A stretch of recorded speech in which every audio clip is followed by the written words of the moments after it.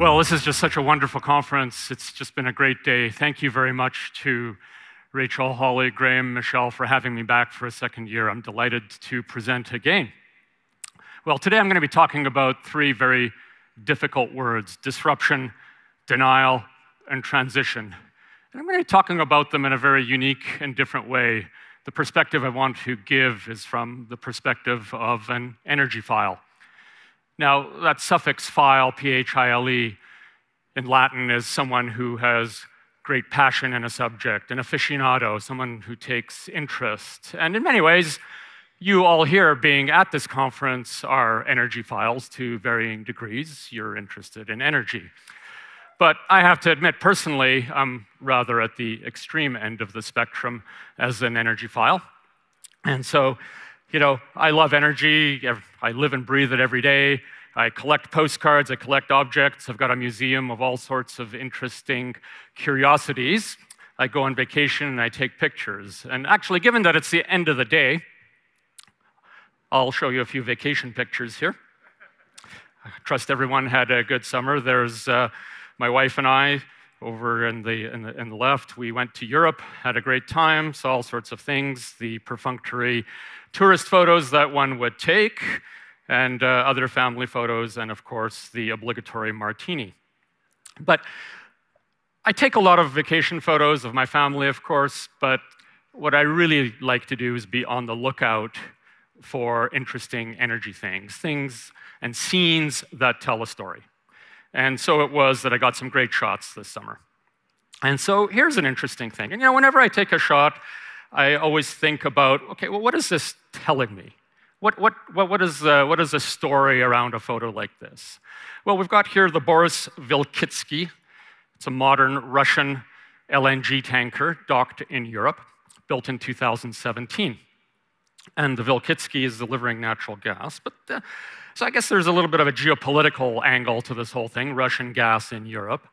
But the interesting part of the photo, of course, is how the LNG tanker is surrounded by the wind turbines. And so we could take the narrative in one of two directions here. The first direction would be that renewables are surrounding and choking off natural gas and fossil fuels, and therefore this is a transition story.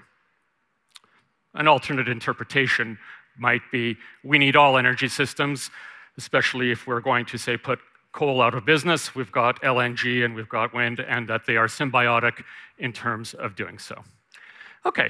Well, you're sort of starting to get warmed up to the idea of how to do interpretation of scenery and stories. And so that's what I do. Whenever I travel, I pack my camera, and whether it's a museum, whether it's an oil field, whether it's a highway in the mountains of Peru, I'm going to take pictures.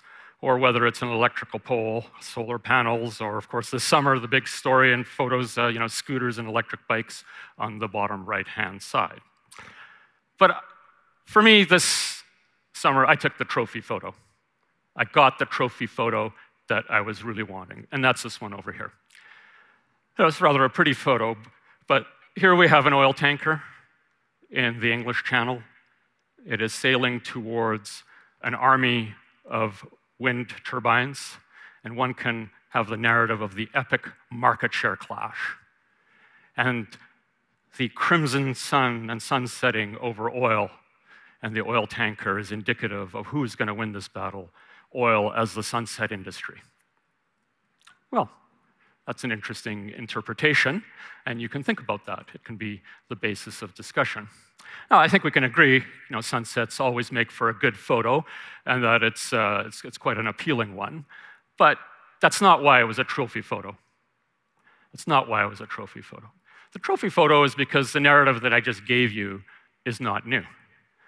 And a week prior, I was with my wife in the National Gallery in London, a place where we like to go as art philes or art aficionados.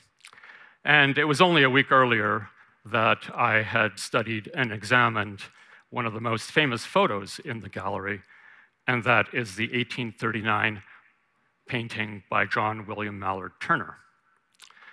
Mr. Turner painted the Fighting Temeraire with a lot of hidden messages. And we can see in the background the Temeraire, which is the name of the majestic fighting ship that was a veteran of the Battle of Trafalgar alongside Admiral Nelson. But yet, look at the photo. It's almost ghostly, pale, skeletal, as it is being pulled by the more colorful coal-fired ship as it tugs it to its final resting place. In fact, the true full title of the painting is The Fighting Temeraire being tugged to its final berth for being broken up, to be broken up. You know, art history is also full of very subtle messages, which is what the great artists used to do. And in interpreting this, you can see, again, the crimson sunset, much as in my photo. And that was by no accident. Turner explicitly was trying to show that wind-powered sailing ships were history.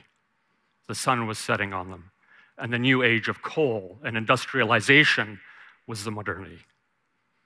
That's not me telling the story. This is documented by art historians. This is one of the top 10 most famous paintings in the National Gallery by public vote. I would argue it is the top energy transition piece of art in the world. And I would argue that maybe Mr. Turner was also an energy economist for diarizing this. Actually, no. Because really, to understand this narrative of transition from the demise of wind to the rise of coal, as if it happened relatively quickly and overnight, can be found if you actually cross the River Thames to the other side of London, and maybe some of you have been to the Museum of the Cutty Sark. The Cutty Sark was commissioned in 1869, a majestic clipper sailing ship. 1869, well, that's 30 years after Turner's painting. So, well, wait a minute, I thought sail ships were dead. No, and in fact, a clipper sailing ship like the famous Cutty Sark could outpace a coal-fired freighter all the way to the end of the 1800s, taking cargoes like tea from Southeast Asia back to England. There's two lessons we can infer from this story. One, that the incumbent energy system, wind, will always fight back and innovate. They built the Cutty Sark with much higher masts, much bigger to carry more cargo, and sheathed the hull in copper. It was an extremely fast and competitive ship. Yet the second lesson that we could take away, because we know ultimately that there was an energy transition from wind to coal, was that only the leanest and meanest can stay in the business. The lowest costs and the most efficient players in the sailing business will last. Well, I'll let you digest that and think about how it applies to my oil tanker story. I also take pictures of chimneys. Seems like an obscure thing to do, but chimneys are interesting. Chimneys are a symbol, really, of the combustion age. Chimney is also a symbol of, frankly, certainly of this vintage, extreme wastage, inefficiency. So it's not only emissions, but it's also that 80+% of the energy that you burn goes up the stack as waste heat. So that's interesting, but actually, this is more of a social ethical story that I want to tell you, and that chimneys have a rather grim history, because to clean the chimneys required chimney sweeps. This is not the Mary Poppins type chimney sweep, but rather climbing boys, in other words, enslaved children who had to go up the chimneys as young as the age of 6. And in fact, I have a library in my own personal collection of literature, which is rather grim. This is Henry Haworth in the 1830s, who was suffocated in a chimney. Of course, this brings about sort of the ethical questions of energy use. But the real story here, actually, if we dig a little bit deeper, is that the technology actually existed to displace climbing boys very early on in the 1800s. And in fact, there was policy in place to ban the practice entirely, recognizing the unethical and rather despicable thing. They actually had mechanical contraptions to clean out the chimneys early in the 1800s. Yet the practice didn't end till 1875. And so we say, why? Well, there's many reasons, including the microeconomics of a household, self-interest, social status, and other very social human dynamics and denial that this is an issue amongst people who enjoyed the comforts of heat in their home. I'll come back to this, but I'll say it because it's worth saying again. Technology by itself is not a sufficient condition for transition and substitution of processes.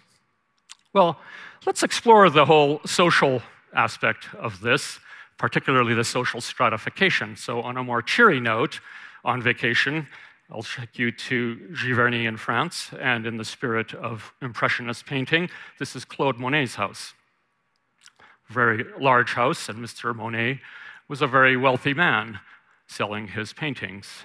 And if you own one of the paintings, you'd be very wealthy too. Large house, and I've often studied and written about the relationship between wealth, energy use, and by extension, things like emissions. Wealth and energy use are very tightly correlated because the more you make, the more wealthy you are, the bigger the appliances that you buy, the bigger the homes that you buy. And Mr. Monet had a very big kitchen and a very big stove. And I took this one with great interest because in my personal museum and collection of things, I have the actual catalog from 1880 that Mr. Monet would have bought this stove from. So I know the sizes of the stoves in the catalog, and I know he bought the biggest one. And so we have all the way from the smallest, based on your budget, to very wealthy, to ultra-wealthy, nobility. We have here a picture. Now we're in the Lisbon area in Sintra, for those of you who have been, the Palace at Sintra. Gigantic kitchen, enough to cook entire animals on a spit. Right? And so, sort of paint this idea of the wealthier you are, the more energy you use. And actually, it goes further if you think about the psychology and you look back in the history of imagery and paintings and objects, that actually there is an egotistical component to it that you want to show it off. Right? It's sort of the human nature. And the chimneys, as I said, I like to photograph chimneys, on the outside of the Palace at Sintra are gigantic, fit for a factory. And in effect, the message is, I have a bigger chimney than you, I have more money than you. Right? Sort of this figure, the more you want to demonstrate your stature, the more you want to demonstrate how you live. The thing about that kind of thinking, unfortunately, is that once you have that kind of ego, I'll call it, it's very difficult to dial it back in a transition. So you understand the very difficult issues of the forces of change when it comes to social, the psychological element. But I hope I've illustrated in very short narratives that what's happening today is nothing new, that we can look to the past to understand some of the dynamics of the present, to figure out what is happening. Now, fortunately for you, this isn't a presentation about my vacations, so let's get to the subject at hand. What is it then that drives change and transition? I have given you several anecdotes, and within those anecdotes, I have embedded themes of things like policy, economy, competition, technology. And in fact, if I bucket those, I call those the forces of change. And these are themes that I've been working on for well over 15 years, trying to understand what it is that makes society transition its energy circumstance from A to B. Let's take a look at each one of these. Clearly, environment is a force of change today with climate change, but that is nothing new. Environmental degradation has always been a very strong force of change. And when that overlaps with social, that too comes together in a very powerful way, because after all, people in society live with environmental degradation. We heard from the previous panel about environmental degradation in the air in Beijing. That is a huge impetus for change. But forces of change can also be forces of resistance. And there's a lot in this bucket in terms of forces of resistance and denial and things that I'll come back to. Policy, government policy is a huge force of change. We know that.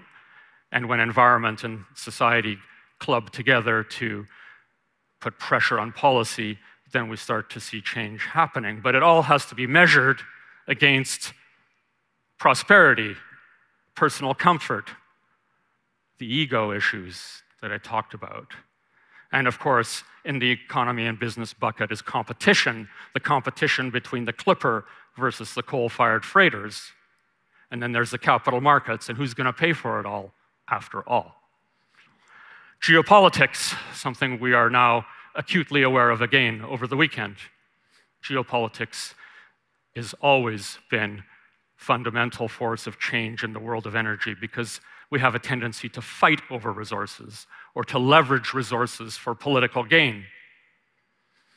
And I'm not happy to tell you that the fastest energy transitions have often happened as a consequence of military conflict. Innovation, I've talked to you about that. Innovation is a very powerful force of change, but I'll say it again, in of itself is an insufficient condition for change. We put these all together, and we have the 6 forces of change that I put together in a kaleidoscope, interleaving circles. And there's purpose to that, because no one is independent of the other. And the nexus of all of them together creates that cocktail that's required to do an effective transition or not. May the forces be with you. Notice the subtle change from may the force be with you, because it's the plurality of the forces of change that are important in a holistic sense, not in an individual sense, that we have to consider. Let me explain. This now from my collection, 1820, in the same era as J.W.M. Turner. I don't know who the artist is, but it's a copper etching that I picked up a few years ago. Rather a bucolic scene, rather pleasant. Let's zoom in on it a little bit. We've got an agrarian economy, got some water jugs bobbing up and down in the front. We've got some beasts of burden, the oxen, drinking water also by the front, and we've got some biofuel activity going on in the back there. It's a very sort of sustainable looking picture, isn't it? Just seems like things are in balance. But the focus of the artist was potentially not so much on that as it was on the main object, which is the dilapidated, obsolete windmill. Now, why would the artist paint this? Right? In today's jargon, we would call this a stranded asset. But there is meaning to this, and you can take it further. Said, if you study art history, you understand that there are embedded messages that the artist often puts. Now, I don't think this artist was particularly sophisticated, but I like looking at art in detail, and you can see there's a couple of people sort of loafing around the front of that windmill. Perhaps they're unemployed. There was a lot of unemployment as a consequence of mechanization coming in and displacing the status quo. That is both an economic force to be considered as well as a social force. And so one can think of the transition from wind power, because this is exactly the same story as Turner was saying, except this is on land, not at sea. We go from wind power to coal power. And it's that concoction, I'll call it, in the middle where you have the right balance or conditions, the forces of change, to take you from one to the other. I kind of like to call it the transitioner or transformer. We go from one state to another. Well, let me show you another example. I actually brought this with me because I just really love this, this magazine, Top Notch magazine. Top Notch magazine. I bought it for $1 at an antique store. But I love the artwork on the front. Take a look at that.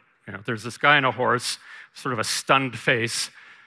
You can tell what's happened here. This car in 1912 comes zipping by, and the horse rider's startled, right? And then he just sort of, simultaneously takes his hat off and waves. But what's more interesting is the car just clearly overtaking the horse with the millennials driving it. This is 1912, right? And they're just saying, see ya, like horses are history. That is the message here. Like, make no mistake, we're transitioning. We're transitioning from a biofuel horse to a petroleum car. This is a new era.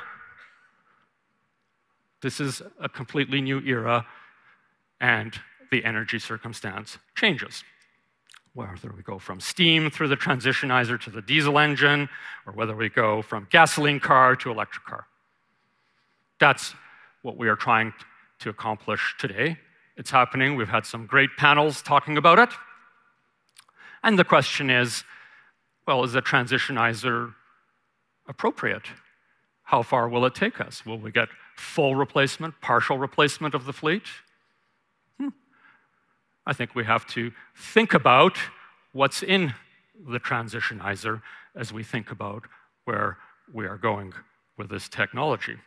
The difference, by the way, between what we're trying to do today versus these examples that I've given you is that we are really trying to force the transition in a very, very quick way because of the climate change issue and other issues of sustainability.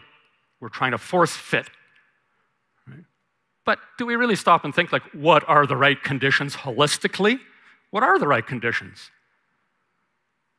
Well, I'm not going to tell you. I'm just here to get you thinking about the subject. Right? Let's elevate it from electric cars and think about it. We've got the present energy state, which I can characterize with 3 photos.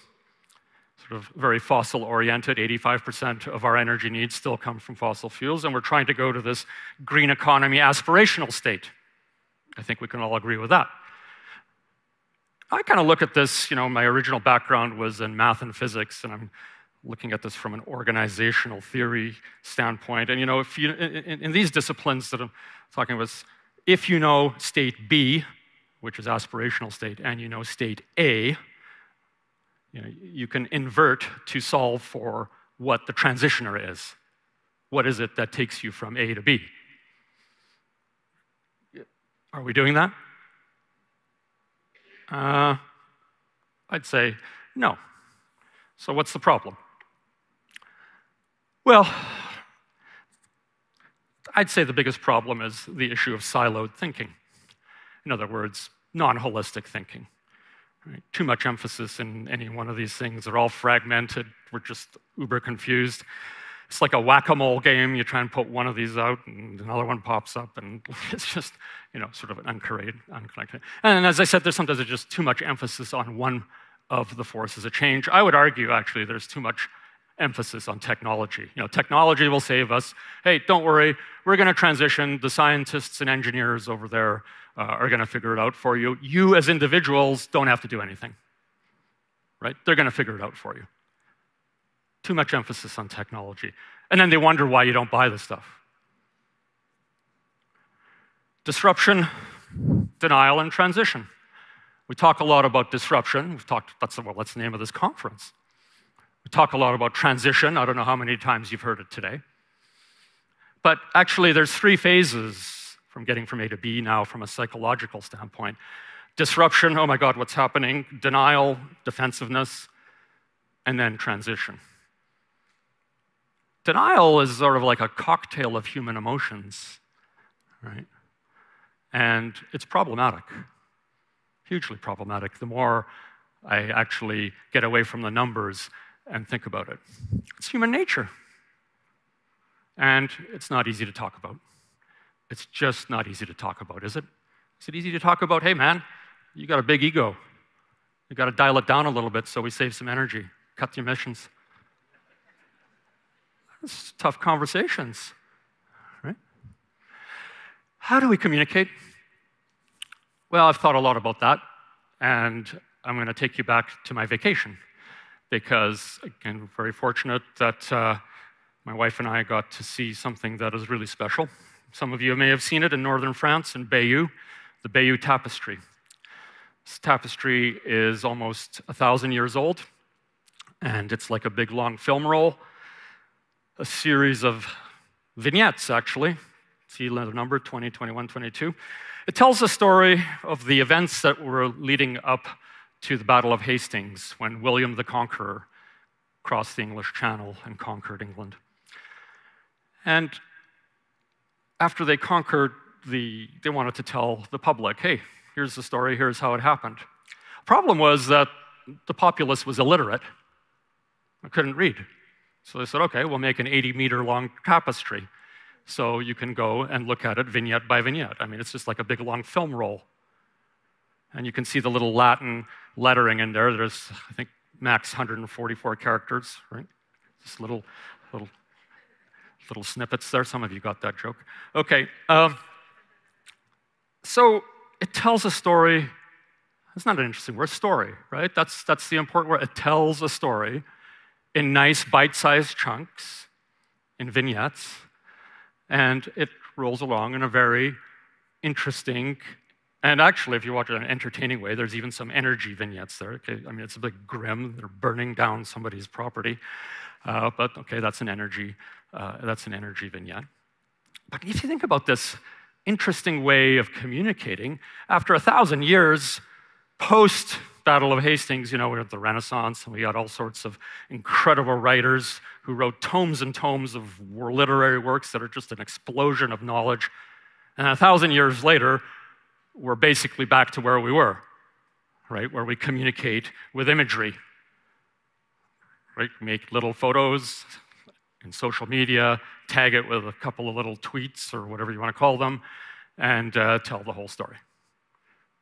Well, actually, it's just kind of common sense, right? Like, I just want to understand in kind of simple terms a story. Like, I just showed you the picture of the tanker, the Cutty Sark, whatever, and you kind of got it. Like, I didn't have to go into charts and graphs to show you what's going on.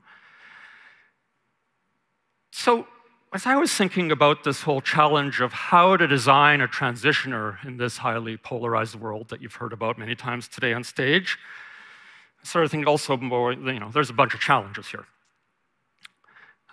First of all, there's like a Bayeux tapestry rolling by every 30 seconds. There's just so much going on. It's just like a crush of information. How do I sift through all this? And I think that that's one problem. We're just sort of overwhelmed, and there's a lot of anxiety. But I think the bigger issue is really something I would just call speak my language. Right? We tend to not speak each other's language when we're trying to discuss things, whether it's oil or climate change or renewables or whatever, right? And what am I saying? I'm saying, just cut the jargon, man. Tell me what you're saying. And this sort of very quickly degrades into, this group over here showing charts and graphs and all sorts of technical stuff to this group over here, and they say, I don't understand what the hell you're saying, and say, what? Why don't you understand? Right? And then they say, well, why don't you understand my stuff and my charts and graphs and stuff? Right? And then it degrades into, you're not thinking the way I think. You should think the way I'm thinking. And then, of course, you're wrong, I'm right. No, you're wrong, I'm right. And then there's just a complete brick wall. And I think this is just like exhaustion. And it leads into, I think, one of the most fundamental things that I'm trying to get across today. And that is, I go to countless roundtables and meetings, and people talk as if they're the boss of the person on the other side of the table. I say, people are sick and tired of that. Right? Let's just have a conversation that's grounded in some sort of clear and simple issues. You're not the boss of me. I mean, it's bad enough to say, you should do this. I think we can agree it's doubly bad to say, you should think like me. Ooh, that's like mind control. I don't want to think like you. I want to think for myself. I want critical thought. But here's the difference. It's not what you should think, whether it's anybody on stage. It's if I say, I'm going to give you the tools of how to think. Think for yourself. Think with your peers. Talk about it. Well, let's go down the biotapestry together and have a conversation about this. And that's where history comes in, really, because history is a crystal ball, right? We know the ending of the story, right? We know the ending of the Cutty Sark, and we know the beginning of when Turner started writing about the energy transition, or painting. Right? But I've been doing this for a long time, giving lots of presentations. I'd say 25 years where I talk about history and give you little vignettes and stories. I'll tell you, history is like a sedative. It calms people down. Right? Oh, Peter, we've seen this before.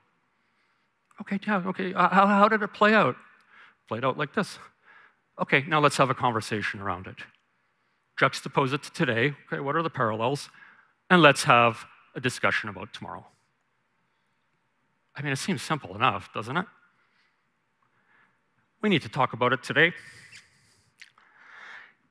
And I've been working on this project that I'm going to show you for 7 years, thinking and innovating over and over again to try and think of ways that we can engage people in critical thought, right? Using history, using stories, using lessons, and ways to discuss. And I just felt that there had to be a better way. And that really was the genesis 7 years ago of the whole Energyphile philosophy.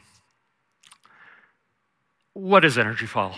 And honestly, it's taken almost 7 years to figure out what it is for me and the people that have been working on it with me, because it's just unique in a sense that it's part museum. I've shown you pictures, artwork and photos and objects. It's part library, stories, short stories, things we can digest, not an entire book, just short stories, little vignettes, right? And part business school. Okay, let's take the lesson of the Cutty Sark. Let's take the lesson of the climbing boys. Let's just talk about it. If you put these three things together, then you get Energyphile. Innovation, environment, social, economy and business, policy, geopolitics. Forces of change transform our energy world. Energyphile exposes our energy transformation through artifacts, images, and stories of change.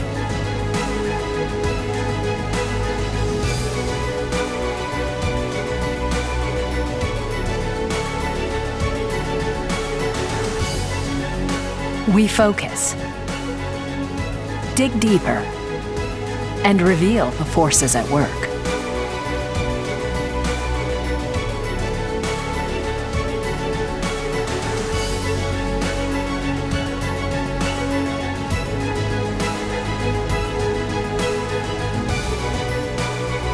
Expand your thinking. Learn from the past. Embrace the present. And prepare for the future. Experience our energy story.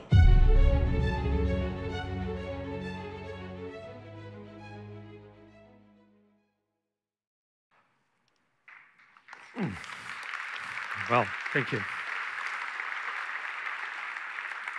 Well, I've been thinking about this a long time, and I've always wanted to stand on a stage and say, well, if you like those stories, you like the objects I talk about, go to my digital museum, and you will be able to see things. And then that whole thing expanded into, well, go to my digital museum and read the stories. And so we have now in this project, which we've been working on for over, as I said, well, I've been working on it for 7 years, but really in earnest over 2, We now have 10 stories, and the book of compilation of the 10 stories will be out in the next few months. For those of you who want to meet me at the market, we have Stairway to Hell, along with the question and answers that make you think, not tell you what to do, at the marketplace, so you can meet me there. But it's not just about stories, books. As I said, that whole sneak peek at the incredible software that has been developed here, also with a team of developers for the last 2 years, allows us to share vignettes, things like these, this light bulb, which is in my collection. It's one of the very first metal filament light bulbs, and I can craft stories around that and lessons for you to think about. This old gasoline iron. Yes, gasoline iron. That's how people used to iron all the way up to the 1950s. And just to give you some thought, well, okay, we had electricity in the late 1800s. Like, what took so long to go to an electric iron? And then you can think even more and say, well, wait a minute. We went from gasoline irons to electric irons. Why didn't we go from gasoline cars to electric cars? I guess the transitioner wasn't quite right. Everything is connected together in Energyphile. It's a connectivity of stories, objects, and lessons. We bring it together in a holistic manner so you can talk about the transitioner, to think about all the things. And we have all the forces of change that you can study either individually or together. The philosophy is to learn from the past, embrace the present, and prepare for the future. We do it through this very cool software, which I'm really excited. It's a digital museum, it's a digital library, and it's also a business school, all wrapped up in one. You'll be able to access it in the next few months. It's almost there, and really excited about it. The business school part, well, that sounds a little bit elitist, doesn't it? Okay, museum, library, business school, But no, I already mentioned it. So much of energy is personal. So much of the issues are personal. And when you realize that everybody makes decisions about energy. When you go to the parking lot, turn over the keys to your car and fire up the engine. When you go and you flip a light switch, you are making a decision about energy. And so the business of energy is everybody's business. And when you realize that, then you realize that we are all Energyphiles. Thank you.